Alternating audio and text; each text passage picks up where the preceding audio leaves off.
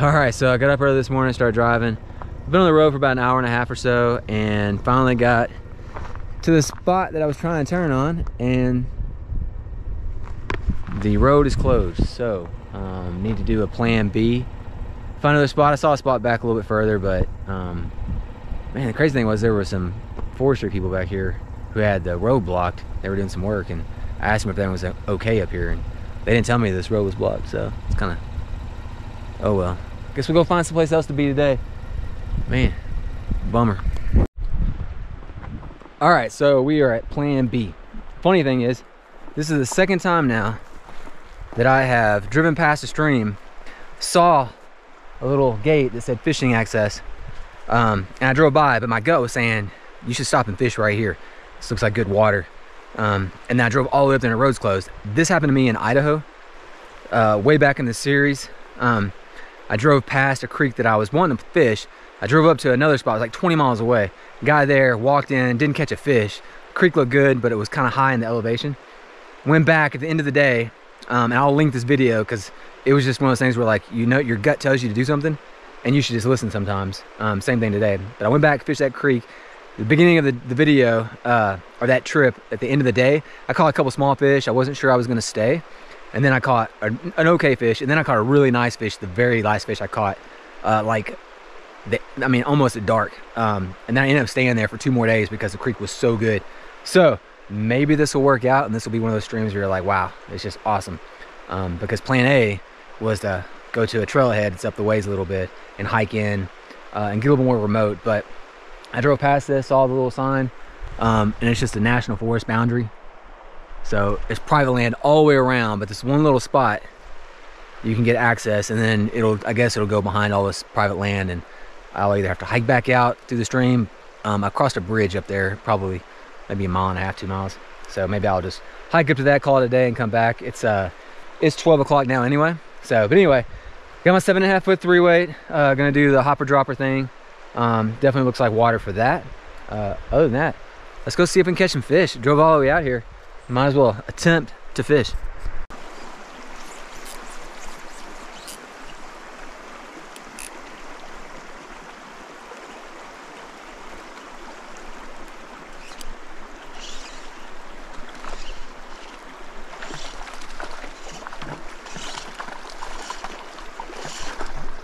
Now I gotta get down off this rock.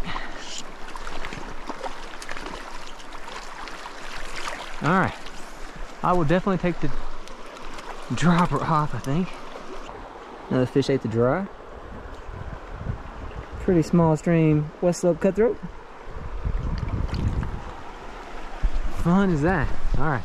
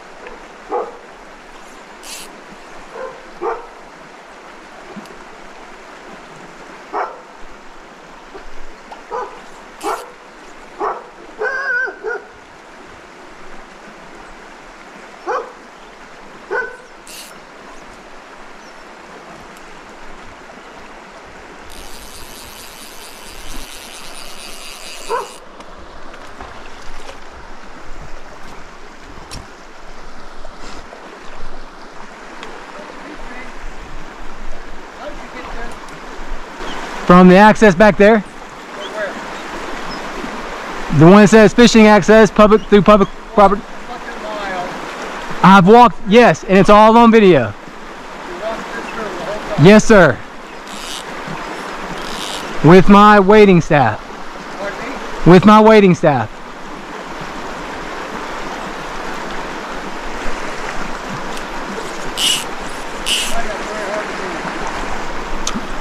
It's all on video.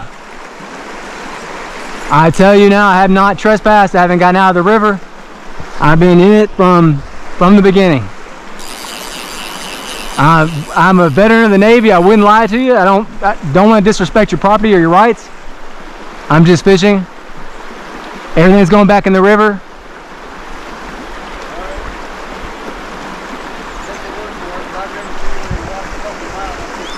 So I've been living in my truck for 7 weeks. I've been walking and hiking all over Wyoming, Idaho, and Montana.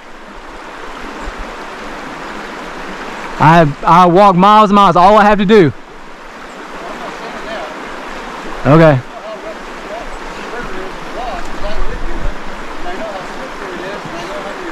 Oh, absolutely. I fall down all the time. That's why I have my staff out. And I have Vibram soles with studs in them because I won't use felt because I changed too many rivers. So I slip and slide all over. I understand Montana laws. I checked it out, but I haven't been out of the river. That access back there, you said it's a mile back. That's what I've done. I was going to go all the way to the next bridge. All of this is private property on both sides. I understand. That's why I'm in the river. Okay. All right.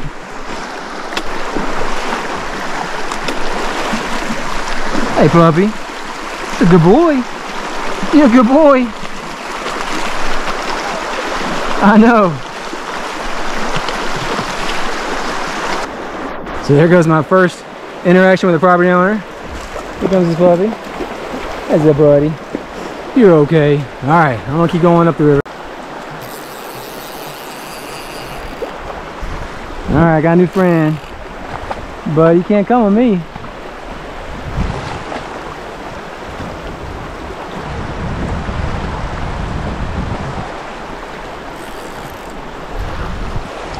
All right.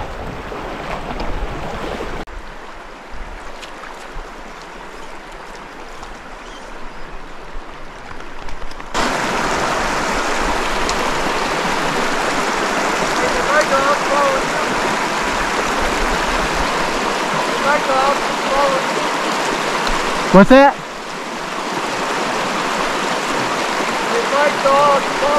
Yeah, she turned around back there a little bit.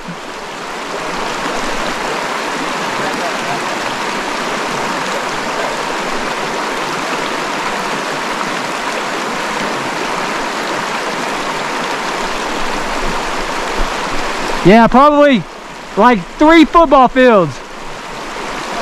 Like 100 yards after I talked to you, she turned around, went back the other way. Not a problem.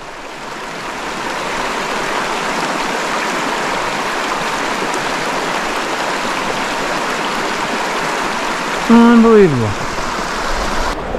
Dude's dog followed me down the river after he attacked me on the river with, accused me of trespassing. And then he walks down and asks me for help finding his dog. Some people.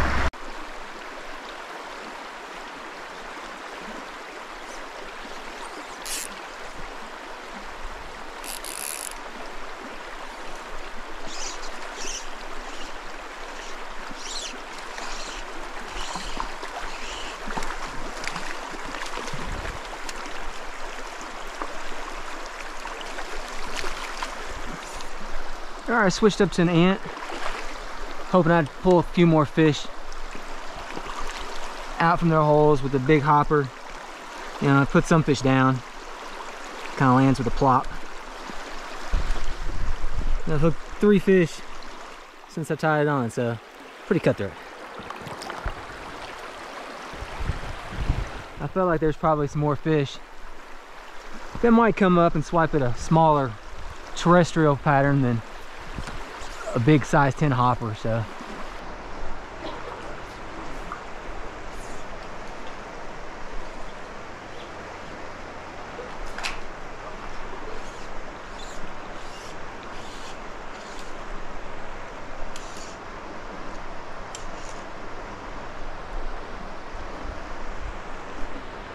Got me in a little bit of a situation, don't you, buddy?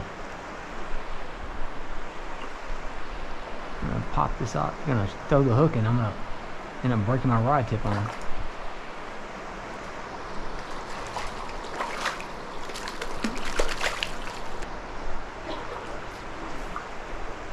Little bridge cutthroat, pretty guy.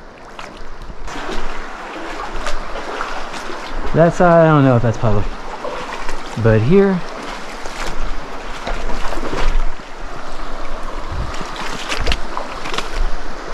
so my plan, which is what I told him, I was gonna walk back to this bridge. I walk to this bridge and get out, because I drove by earlier and checked it out, and there you go. There's a fence, but you clearly have access. They've posted where their property is, but you can get up to the, so just like I told him, not trying to violate your property rights.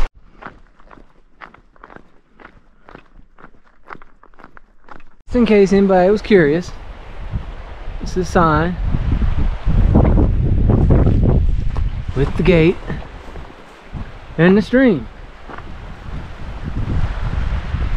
It was a good day. Find a way to get back someplace to camp tonight and do some dinner, and that's pretty much it for now.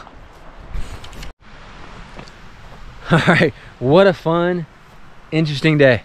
Feel like I finally got that Montana experience. Everyone I've ever talked to says somebody's gonna scream at you and accuse you of trespassing, and you'll literally be standing in the stream. It was, the guy just couldn't imagine that I'd hiked a mile in the stream. I was like, I don't tell you, dude, like, it wasn't that hard. It's not that deep. You know, we're at the, you know, it's September. The water's a little bit lower than normal. I mean, anyway, I really thought it was funny when, at the end of the day, the guy's dog, he came back and was like, hey man, have you seen my dog? Did he run away with you? And I was like, yeah, he followed me for about 300 yards and I kept trying to get him to leave. Not surprised that he didn't want to live with you. You're not all that cool, not super fun. Kind of not surprised your dog ran away. He was like, take me home, mister. I'm like, I can't take you, Mr. Dog. I just can't take you. Hope you guys enjoying the series. If you haven't, check the description. Down there will be linked a road trip playlist video. It's gonna have videos from Wyoming when I started, and then Idaho, and now in Montana, and just gonna keep going. So there should be a bunch of videos down there for you to catch up. And if you have been watching the series, I appreciate it. It definitely helps me do what I do. So I thank you for that.